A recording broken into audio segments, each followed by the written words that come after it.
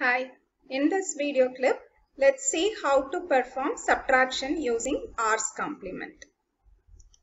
We are given two numbers m and n. Both are n-digit unsigned numbers in some number system with base r, and we are trying to perform m minus n. Since n is a positive number, minus n is a negative number. So we will represent the negative number using Radix complement. So the many n we have as such, and the minus n we are representing using the Radix complement. So we have m plus minus n. So menu n m plus minus n in Radix complement given as r power n minus capital N. When we rearrange these terms, we get m minus n plus r power n. Now we will consider two cases. When m is greater than or equal to n, there will be a n carry due to this r power n, because we are adding this r power n to this subtraction m minus n. And when m is greater than or equal to n, there will be a n carry, that is at the n plus 1th position we will get a carry due to this term r power n. So if we simply discard that one, what we are left with is m minus n. And we know that this r power n in any number system is 1 followed by n zeros. So if we simply discard that one, we get m minus n, the required result. The other case is that if m is less than n, when we perform m minus n, the result will be in negative. So what we usually do is, when n is a bigger number and when we are trying to subtract a bigger number from smaller number, we do the other way, right? We subtract the smaller number from bigger number and attach a negative sign. That's what we are trying to do here. So r power n, the same term, and we are subtracting n minus m because n is a greater number, and we are attaching a negative sign here. Or you can think it like this, okay? I simply take the minus sign out and we have minus m plus n. That is what we have here, plus n minus m. So now what is this form? This is actually the Radix complement of n minus m, which is the required result, because the result is a negative number and negative numbers we will represent using Radix complement. So the result is in the Radix complement. To interpret the result in a way that we can understand, we just take the Radix complement of the result and attach a negative sign in the front. We'll take the example. We subtract 3250 from 72532. Now note that this is 5-digit number and this is 4-digit number, and both are in decimal number system. So we are using tens complement to subtract it.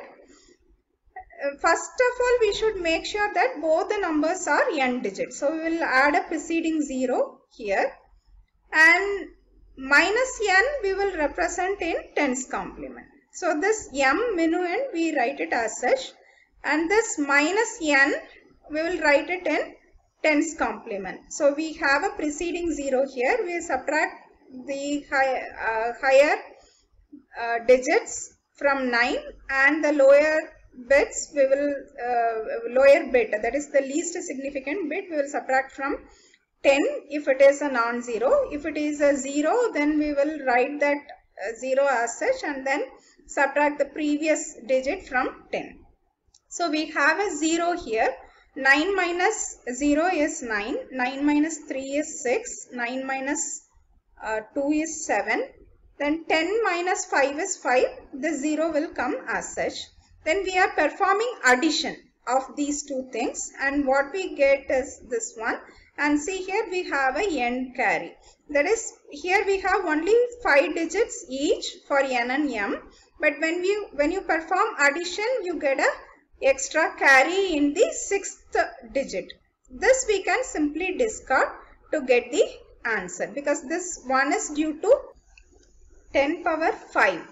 So we can simply discard it, and we know that when we subtract a smaller number from a bigger number, we get a positive answer.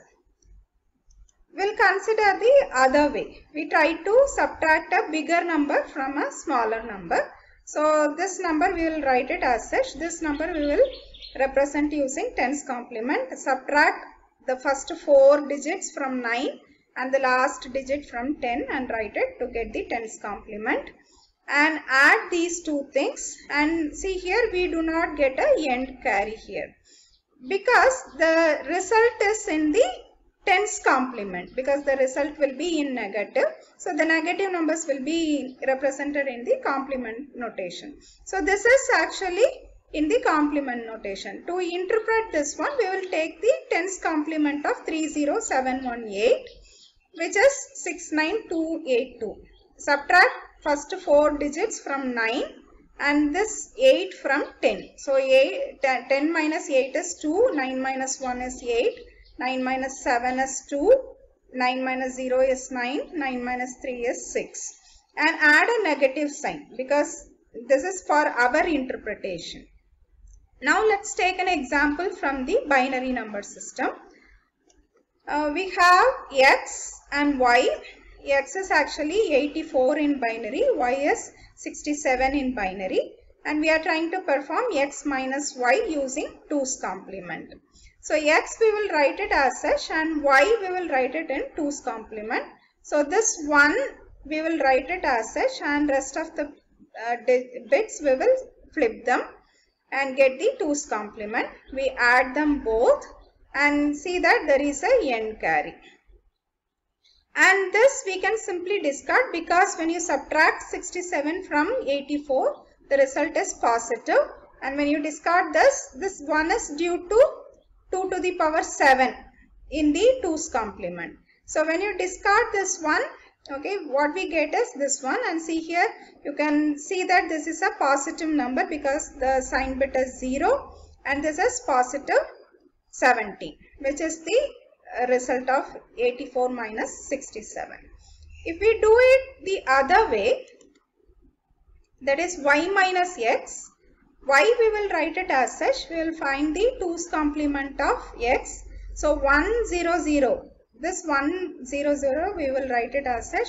Rest of the bits we will just flip them and we will add, and see here there is no end carry here because the answer is negative and it is in 2's complement notation. So take 2's complement of the sum to interpret the result. So we get magnitude 17, add a negative sign before this one. So this is how we perform the subtraction using R's complement. In the next video clip, we will discuss how to perform subtraction using R minus 1's complement. Thank you for watching.